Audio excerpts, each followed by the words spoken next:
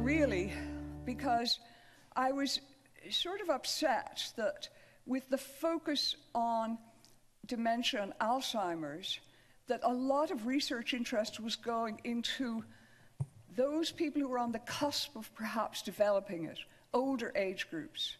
And I wanted to show that at every age, our diet and our nutrition interacts with brain health, from brain building in utero through what happens when we're children, right through stress and workplace stress, and later on accidents and strokes.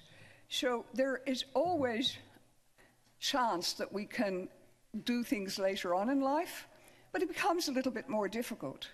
But this is hopeful if you look at aging neurons and say, you know what, more berries might help them remain functional. So that is the other aspect of the fruits and vegetables. If you're going for fruits and vegetables, it would be more like 7 vegetable servings and 3 fruit, and at least make one of them berries. So, as I said, it sounds like a daunting task, but in fact, when you actually measure it all out, it's not that much. It means that you do have to be aware that each meal should be based around vegetables and fruit. I think there's one mistake that's going to come out in our new health eating guidelines, and they're going to say, eat a plant-based diet. And I wish they'd say, eat a plant-rich diet. I think it is a plant-rich diet. And you'll see later on in the talk why I'm a bit concerned about that language.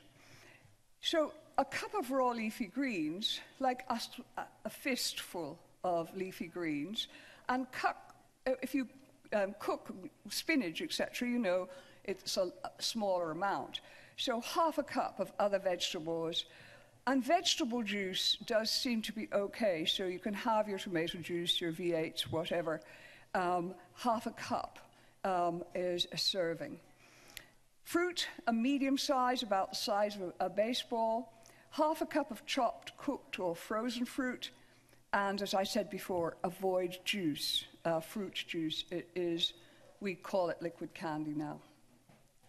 So this one dietary change that people could make could have a huge payoff.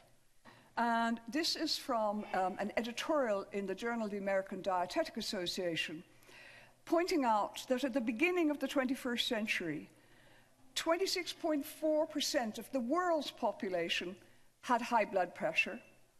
Cardiovascular disease accounted for 31% of deaths globally. 1 billion are overweight or obese, and diabetes is epidemic, had risen by 61% in 1 decade. And this is a direct quote. It said, there is substantial evidence showing that a single dietary change, increasing fruits and vegetables, could reverse some, if not all, of these trends. So we may be talking about brain, but I usually say, if the brain uses more nutrients than any other organ in the body, if you can get the brain working optimally and show there's enough nutrition, all the other organs will thank you for it.